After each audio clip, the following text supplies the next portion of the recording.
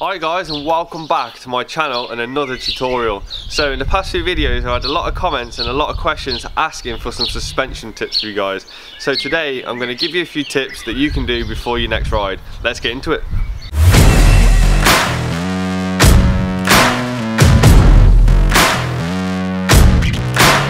But before we get into a video, I'm not a suspension engineer in any way. These are just 5 basic tips that you can do as a rider before you go riding to get your suspension feeling better. But guys, remember that you can't just set your suspension and leave it. There's so many different factors that affect how your suspension will feel, like the weather, the track conditions, your riding style, so many different factors that will change how your suspension feels, and you need to adjust every single time you ride to counteract that. But I just see a lot of people scared to adjust their suspension, and it's really simple. All you need to do is write down your base settings and start from there. So if you change your suspension, it might be better, it might actually be worse, but if you've wrote down your base settings, you can always come back and start again. So tip number 1 is rider sag.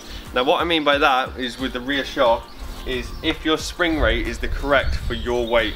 Now if that's wrong, then all the other tips I'm going to show you today will be completely off. So how do we measure that? Well, first you want to put your bike on a stand and take a measurement from your rear axle up onto your silencer or your rear mud guard, and that will give you your first measurement. So what you want to do then is get the bike off the stand. You want to sit on your bike and get someone to hold the bike upright for you, so all your body weight is on the bike. Now this is best to do with all your kit on, so the weight is more accurate, but you can do it without. And then get someone to measure the exact same point from the swinging arm or the axle back up to the mudguard or the silencer, and make sure they're both from the same place so you know that measurement is perfect. Now whether you're running a linkage rear shock or a PDS rear shock, that spring rate measurement will actually vary. So if you just have a look at your manufacturer's specifications of your bike, and you'll see if you're in the right ballpark or not. Right, now tip number 2 is static sag. Now this is very similar to rider sag, and the only difference is that you won't be sat on the bike when you're taking the measurement. So we go back to a bike. What you want to do is measure again from the rear axle or the swing arm up to the mudguard or the silencer.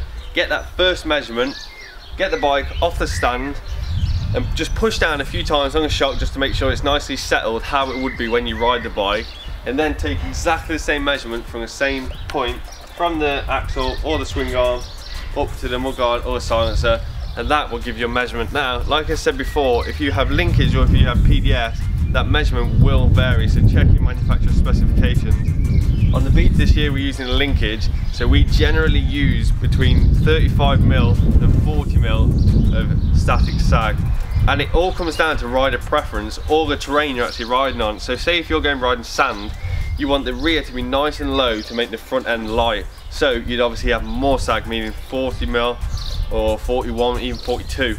But if you're riding enduro, or if you're riding really hard packed terrain where you want the bike to be really heavy on the front to get more grip, then you'll obviously want less sag, so you'll want to use 35, 36 even.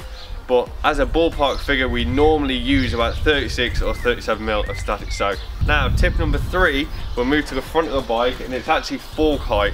Now this will determine how balanced your bike feels, but like I said before, this is all rider preference. Now there are some recommendations, but some riders like to have the front a bit higher, some a bit lower. It all depends on how you like to ride a motorbike. So in terms of me and my bike, I like the bike to be really neutral, front and rear of the bike, to be really neutral and planted, because in enduro we have to race over sand, rocks, roots, mud, dust, all different types of terrain, and so we need the bike to work well in every single condition, not great in one condition and bad in another. So I like to use my fork right at the top of the top tube. I'm quite a tall rider, so that's what works best for me. But if I was riding a sand track, or if I wanted the front a little bit higher, I'd push them all the way down so it's completely flush with the top of the clamp. Or on the other hand, if I'm riding a really dusty or slippery event, I'll actually push the forks a bit further up just to put more weight on the front wheel and try and get a bit more grip. Right, tip number 4 is what everyone thinks is the most important thing about suspension, whether that be true or not, and it's compression.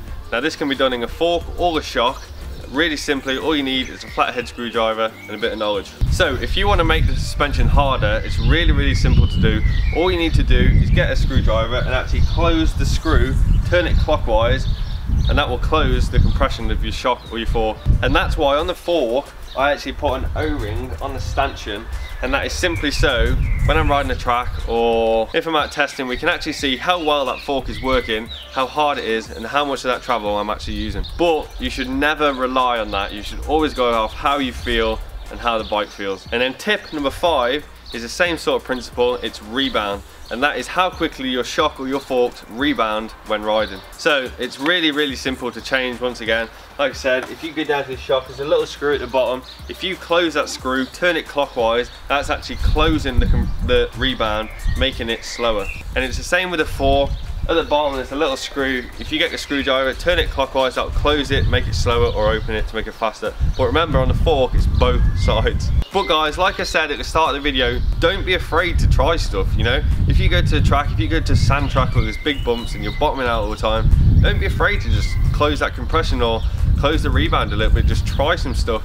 You can always go back to the base settings that you wrote down. It doesn't really matter. The most important thing is to just experiment, just try different things. You won't know what you like until you try different stuff. It'll never always work.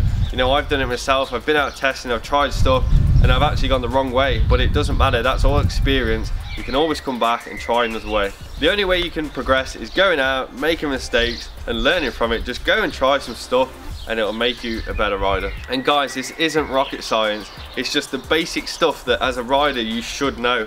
So if you're out at a race or at a meeting and you're struggling a little with the bike, just with a simple measurement or a screwdriver, you can change completely how the bike feels, and that's massively important in progressing as a rider and getting faster. So guys, that is the end of the video. Thank you very much for watching. I hope you enjoyed it, and I hope you learned something. Just go out and try a couple of new things. Let me know if they helped or if you need any more help. If you enjoyed the video, give me a like and subscribe, and I'll catch you in the next one. See ya!